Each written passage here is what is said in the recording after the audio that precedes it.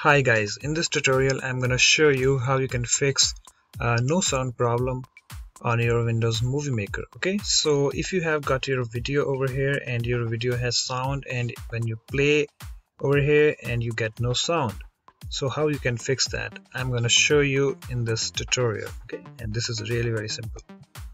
So what you need to do is press Windows+R key on your keyboard to bring up the run window, and here we have, and you have to type here compmgmt.msc.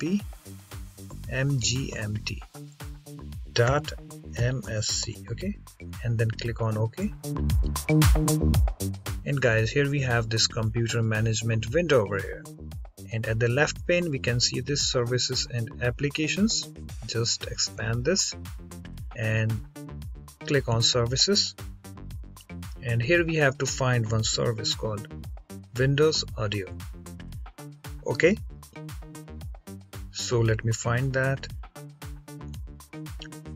So here we have, just select it, and guys, here you can see this Windows Audio. Here what you need to do, just stop the service, okay, and then again you have to restart the service. Okay guys, and your problem will be fixed. Okay guys, so let me close this.